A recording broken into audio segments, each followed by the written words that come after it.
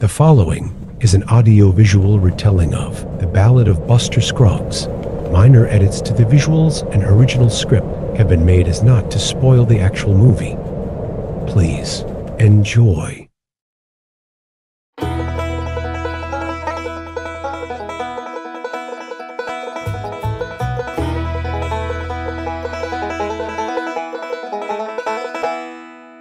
Buster finishes the song as he travels the town's one dusty street. He puts up his guitar, now entering Frenchman's Gulch. This town is new to me.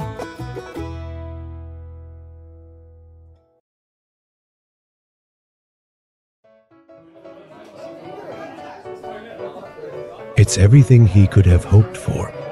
Smoky air, flocked wallpaper, somewhere a piano playing, and several tables set about where men play cards. The place is crowded with drinkers, poker players, hellraisers. Hold on, son. The voice belongs to a man behind a small counter by the swinging doors. He indicates a small sign on the wall. Check your guns at the door. How's policy? Buster amiably unhitches his gun belt.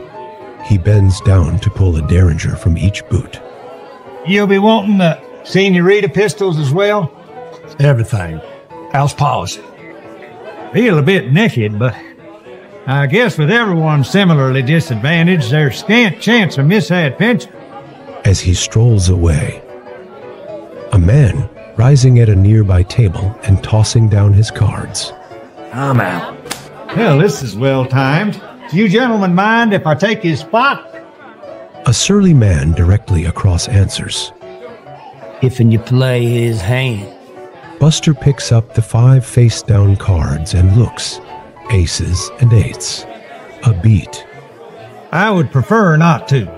Another man in a vest and with a small, neatly waxed mustache has a French accent. Too late. You have regarded the cards. You seen him? You play him. I ain't Annie. The other hombre answered. You seen him. You play him. And if I don't? The surly man rises. He has a gun in his hand. He aims it across the table. You play them cards, Fancy Dan. The table, the entire establishment, falls silent. Can't no one compel another man to engage in recreation. Certainly not a son of a gun as ill-humored as yourself. He rises slowly, holding his hands away from his sides as a sign that he is unarmed. And as for names, my horse is Dan. I'm Buster. Buster Scruggs. Buster Scruggs. Ever run from Riata Pass? He pulls back the hammer on the gun, smiling. And this pistol. Buster looks at the gun, then looks at the man. I do hail from Riata Pass, which is in the county of San Saba, being the which why the San Saba songbird is my sobriquet of preference. But right now, I'd appreciate it if you'd deposit your weapon in the receptacle by the swinging doors, which concealing of it on your person in the first place was a violation of the rules of this establishment, and an offense against local norms. The surly man chuckles. He aims the gun toward the middle of Buster's chest. And if I don't? Buster raises one leg and stamps smartly on the near side of the table.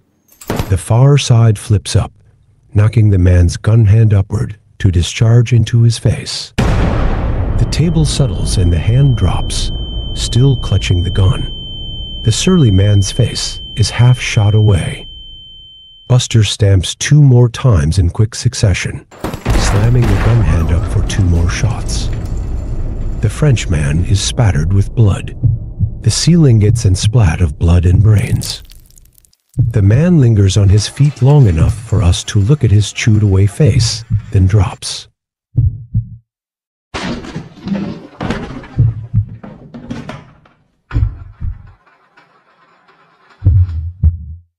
A hard man nearby looks on in shock.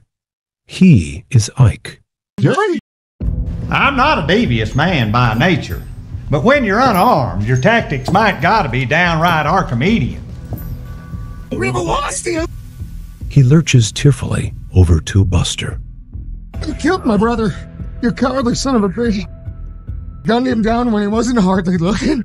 Now, I can cut you a little slack, grieving as you are, but the fact is, Buster Scruggs don't shoot nobody in the back. And that sorry sack of bones was more in the nature of a suicide.